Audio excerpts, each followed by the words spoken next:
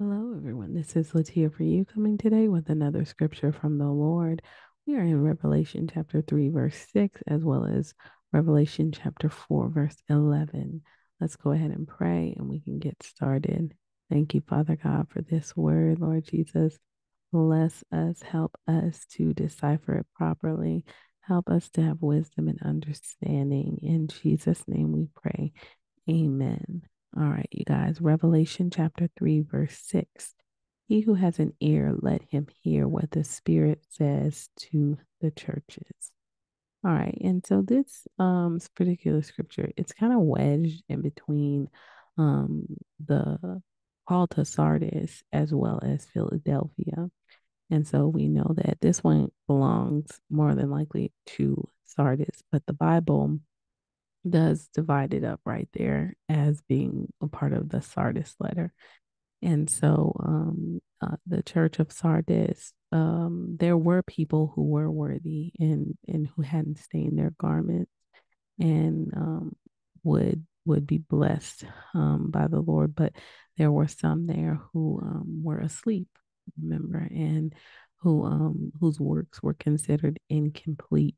And so that is what their letter pretty much consisted of. It says, "He who has an ear, let him hear what the Spirit says to the churches." So when the Spirit is speaking to the churches, He's giving us warnings. He's letting us know where we stand and how we need to be living in order to be ready for the return of Christ. And so this the words that the Lord gives in these scripture completions is basically that type of same thing because it's speaking through the Spirit, the scriptures that the Spirit wants us to know. And so this particular part is saying to listen, right? It says, "He who has an ear, let him hear." This is not a physical ear, this is a spiritual ear. If your ears are open to what the Spirit is speaking to the churches, then listen up, right? It says, "He who has an ear, let him hear what the Spirit says to the churches." All right. And so the second scripture that the Lord gave me was Revelation chapter 4, verse 11. "Worthy are you, O Lord and God, to receive glory and honor and power, for you created all things.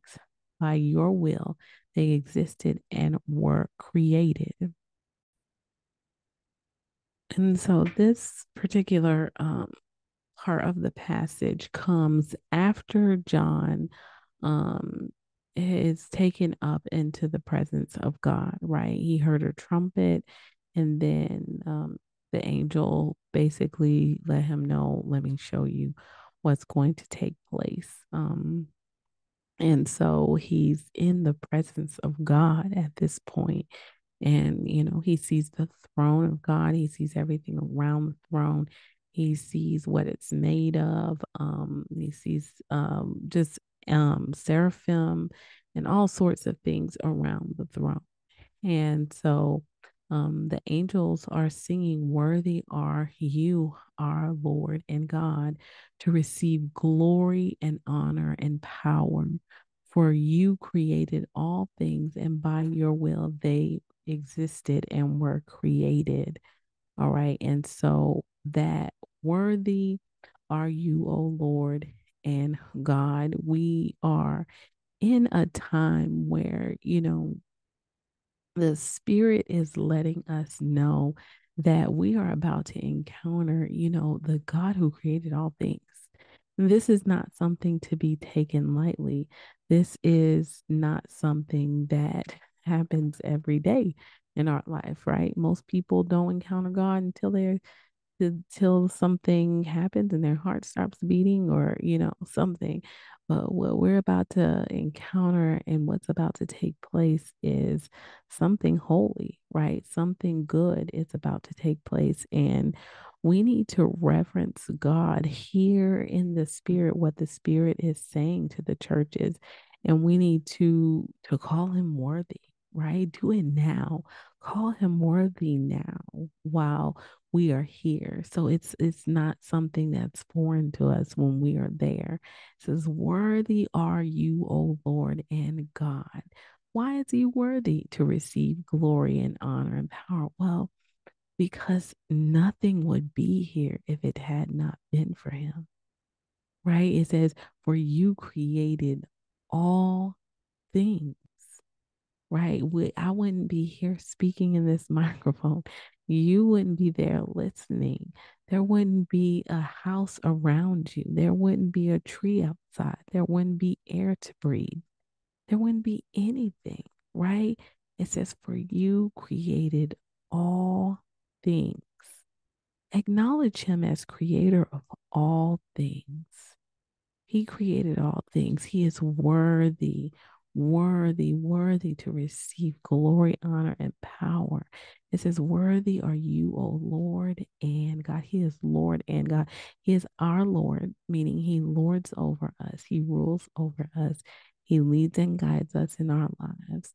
He's our Father. He's our Lord, right? And he's also our God, which means that, he is to be worshiped, he is to be feared, he is to be reverenced. And so it says, for you created all things, and by your will they existed and were created. And it's easy for us to say, oh, he created all things, but how? Right? Yeah, we can't wrap our mind around these things, right? It was by his will that they existed and were created. Somehow, some way, he made a way. We don't know, we don't understand it. We just have to accept it.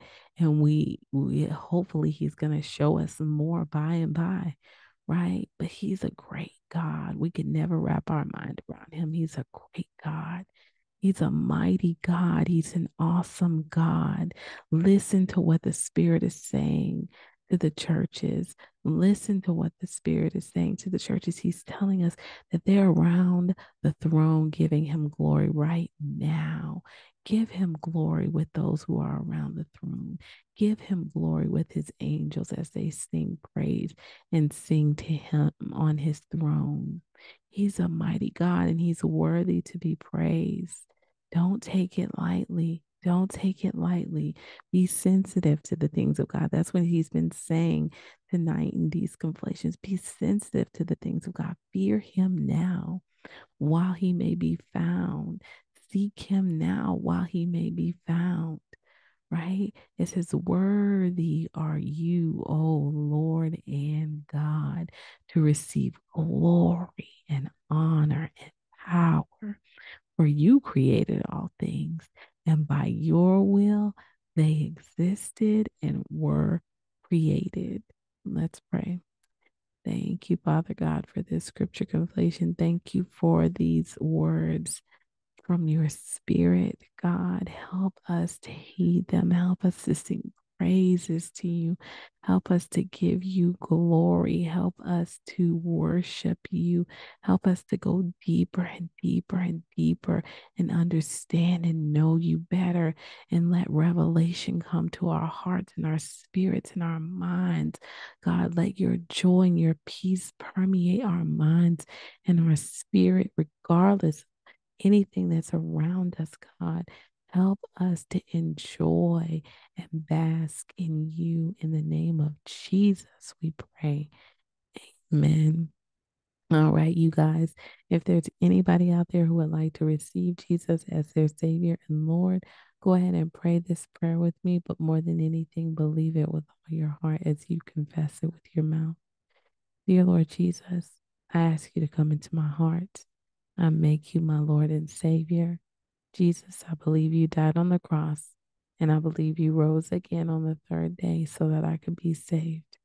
Thank you, Father God, for doing this for me. In Jesus' name I pray. Amen. All right, you guys, may the Lord bless you and keep you. May he make his face shine upon you and be gracious to you and give you his children his peace. Take care.